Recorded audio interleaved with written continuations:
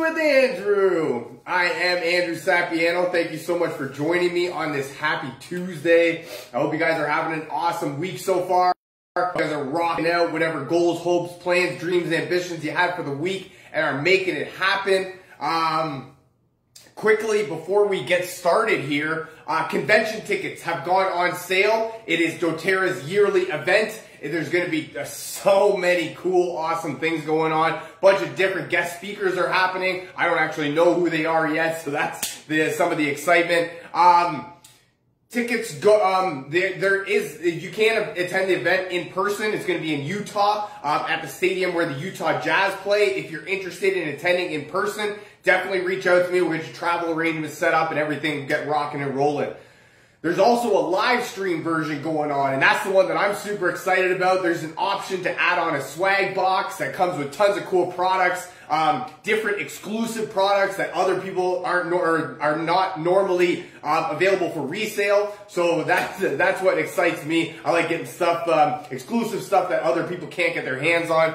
If you're interested in attending convention, either in person or online, definitely reach out to me. There's going to be, tickets go up in price in July, so definitely reach out to me now, and we want to lock in the lowest possible price. There's tons of cool things coming on. New products are being launched. There's different ways about learning how to lighten the toxic load in your lifetime or in your lifestyle, how to reduce toxins in your life, and it's going to be an amazing event. I love it every year. It's my favorite event.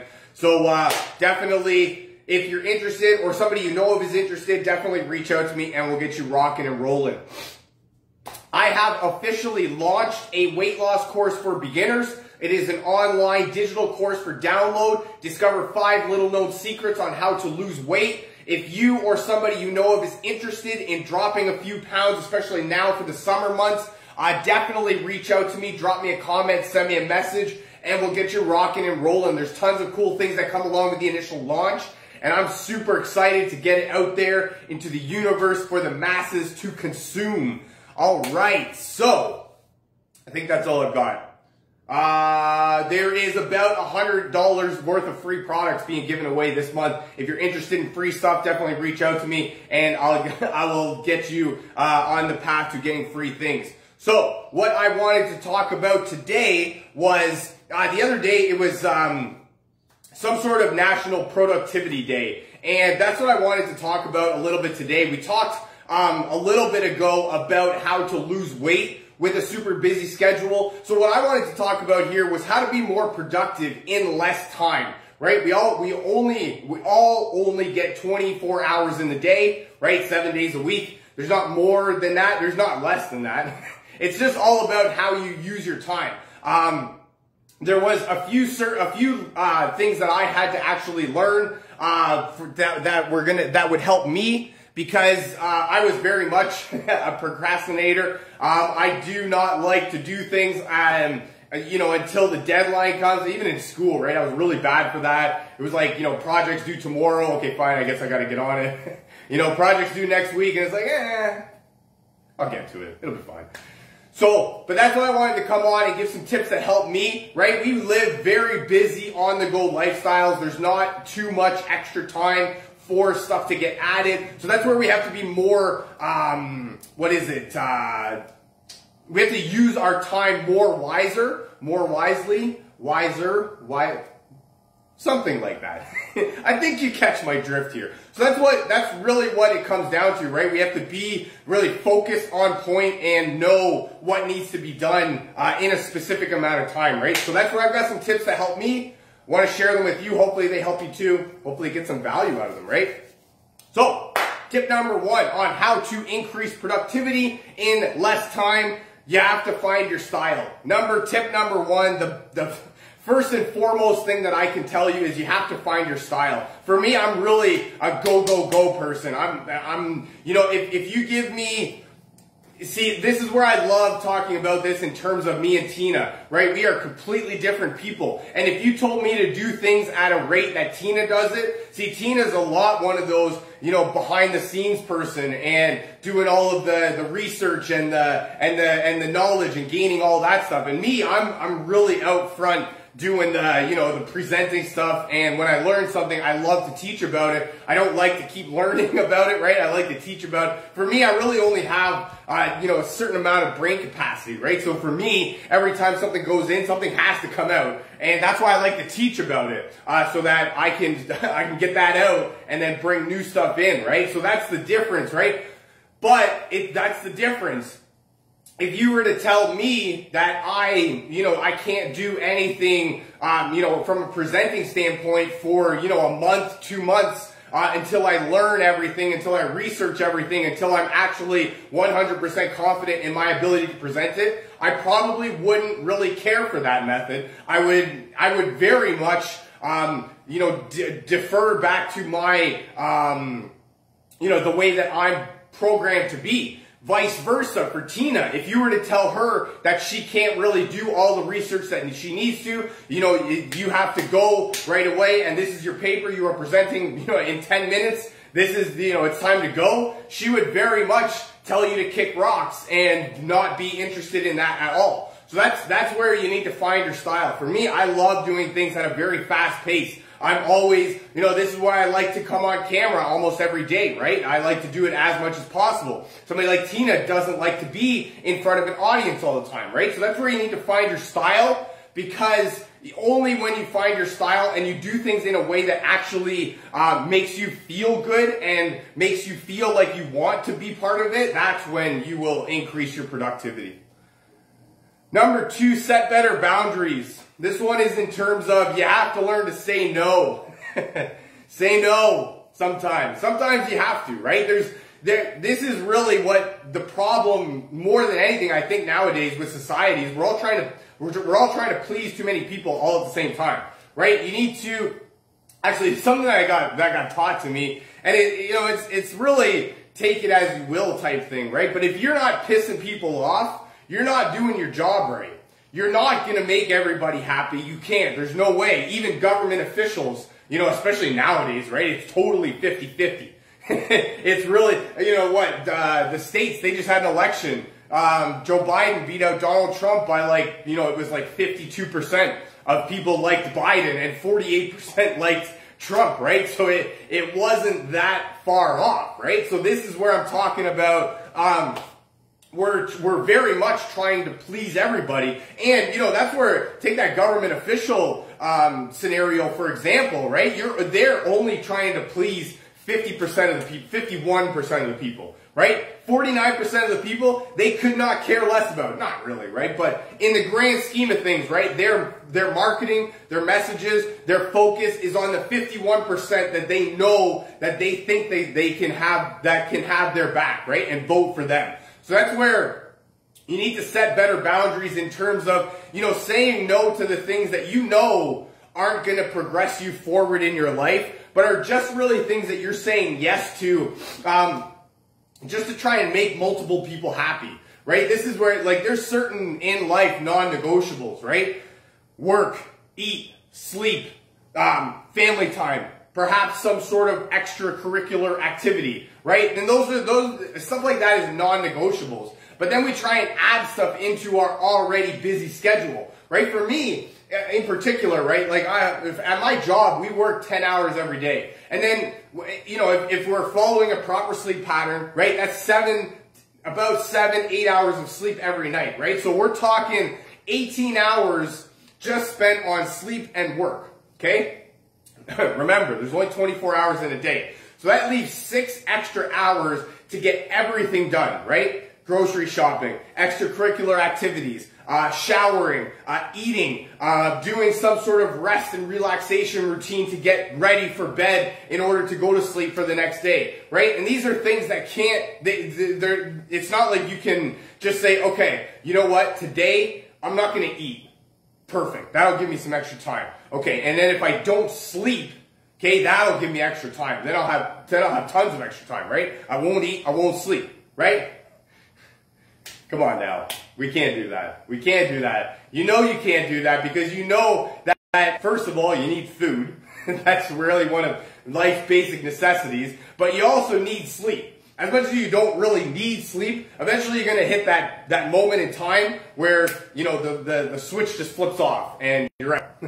Right? So set better boundaries, learn to say no when you need to, and do things that do more of the stuff that are going to progress you forward in your life.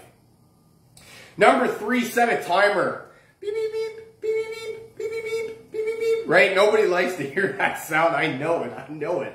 But this one is really great because I like using this one because we are at the very base of it, right? We're creatures of habit. So we do things on, you know, what is it? In the form of a habit, right? So when we do things and we take, I like using this one as the way that it was explained to me was if you set an alarm for folding laundry, right? And it takes you 30 minutes to fold laundry, right? So you set an alarm for 10 minutes. You have 10 minutes to finish your laundry. I think it might have actually been dishes or something, but you know what I mean. You have 10 minutes to finish it. Whatever happens in that 10 minutes, happens in that 10 minutes. You drop it, you stop, that's it. No more folding laundry, no more washing dishes, no more nothing. You put it down, you move on to your next task.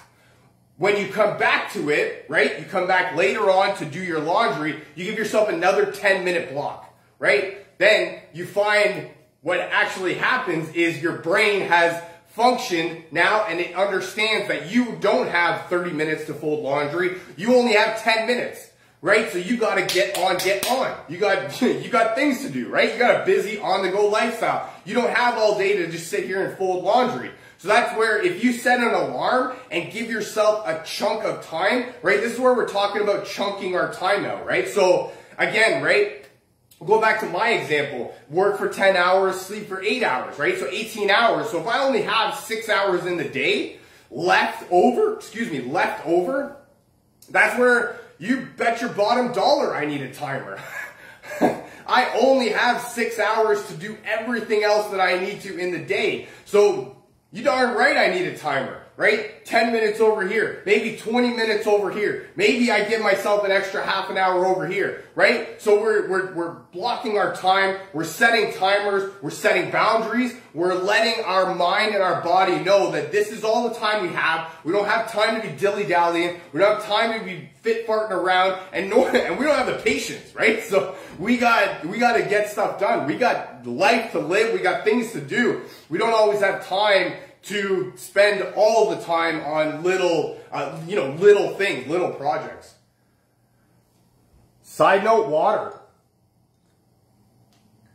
Definitely be drinking your water. Actually, increasing your water intake will definitely help increase your productivity. Number 4, so we are talking different ways to increase, so how to be more productive in less time. Number 1, find your style.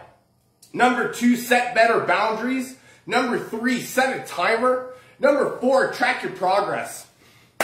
Track your progress. Get yourself a journal, right? A little day timer if you can. For me, I like using little ones, right? This one is awesome for me. Little pocket-sized ones. These are the ones that I love to use. I love using little pocket-sized ones that I can take with me everywhere, that I can, pull out of my pocket anytime I need to jot something down, anytime I need to, write down a thought that I have or a different way that I could have done something, right? I love using the pocket-sized ones, and you definitely need to track your progress because you have to know, first of all, you need that goal. Right? You need to know what needs to be done. But then you need to track your progress to know A, if you're on the right track to where you want to go, and B, if you need to change anything up. Maybe you do, maybe you don't. But there's an old saying, you don't know what you don't know.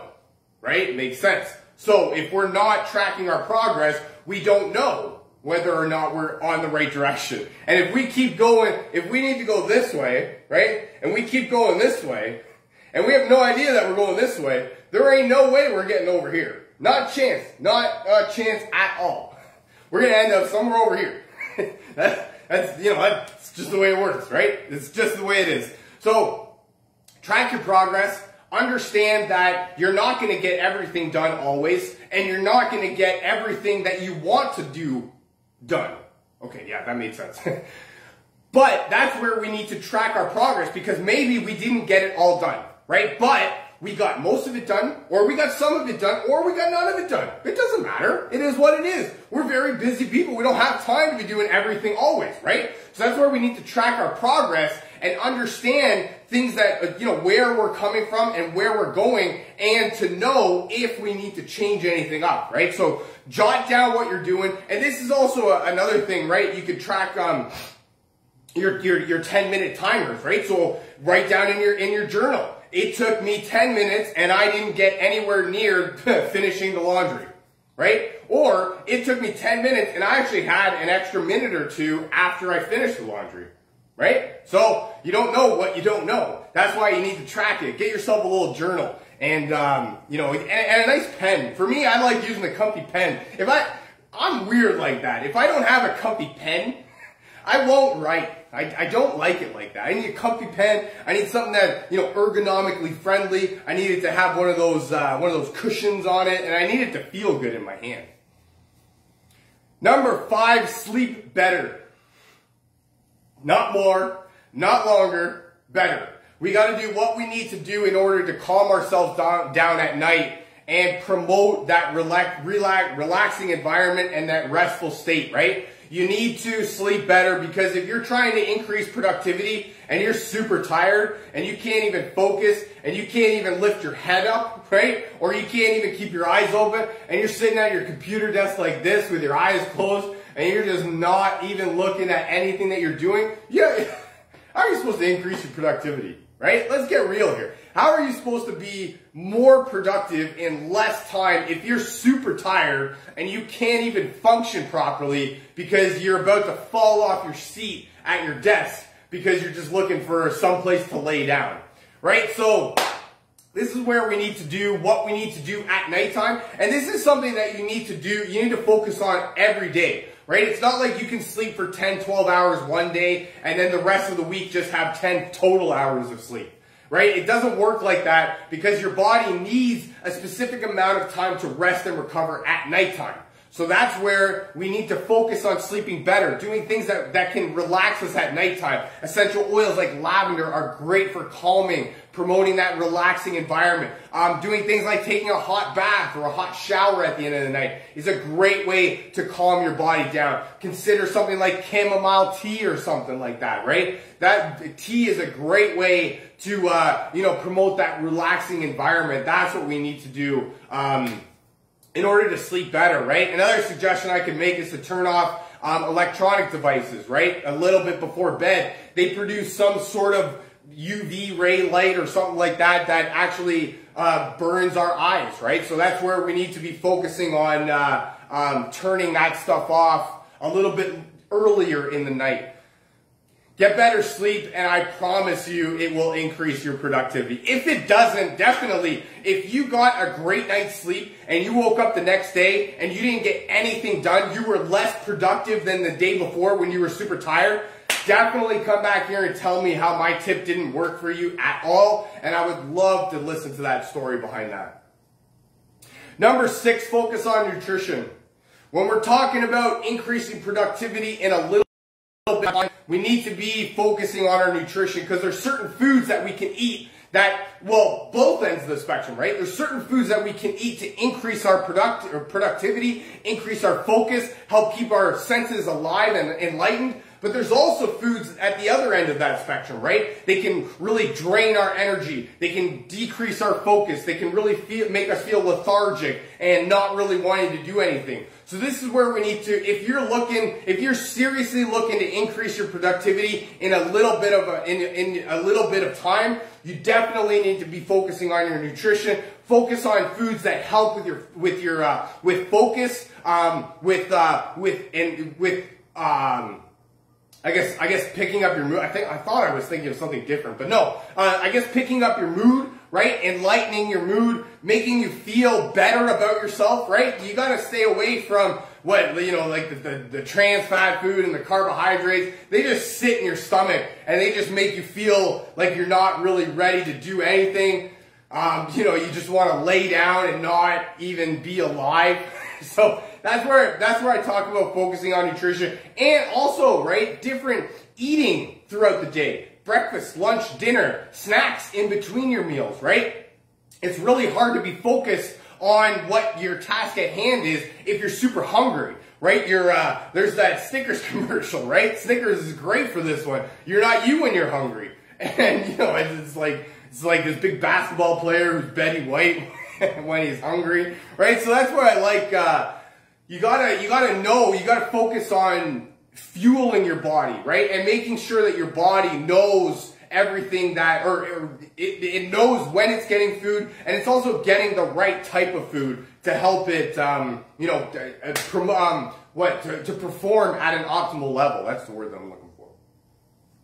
My last tip, more than anything, is essential oils. I referenced essential oils a couple times already, and a blend that I've got here is Motivate. And Motivate is a great blend. It's actually the encouraging blend from doTERRA. And it's a great blend. I mean, this is what I love about doTERRA. Whenever you need to know what the blends are used for, you can basically tell by the name, right? Motivate. When you need some motivation, when you need some encouragement, when you need to get more done in less time, you need to be a little bit more motivated. I love this one. I actually like this one in the roller form. And that way I can just roll it right on my neck, have it on my pulse points, stuff like that.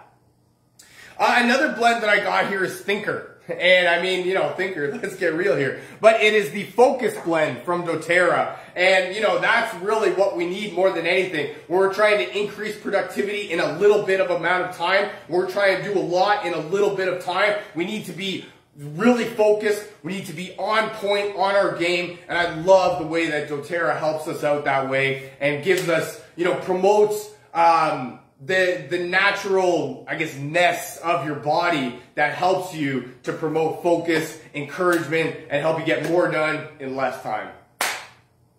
That's all I got for you for today. I really hope you guys enjoyed this. I know I had some fun making it. Feel free to share this with your friends, a family member, perhaps somebody from your team that you feel needs to hear this. If you'd like to learn more about essential oils or how to get your hands on some of this cool stuff that I'm talking about, or if you would like a free sample of oils just to get your hands on a little tester before you make a full-on commitment, definitely drop me a comment, send me a message saying me, and we'll get you rocking and rolling.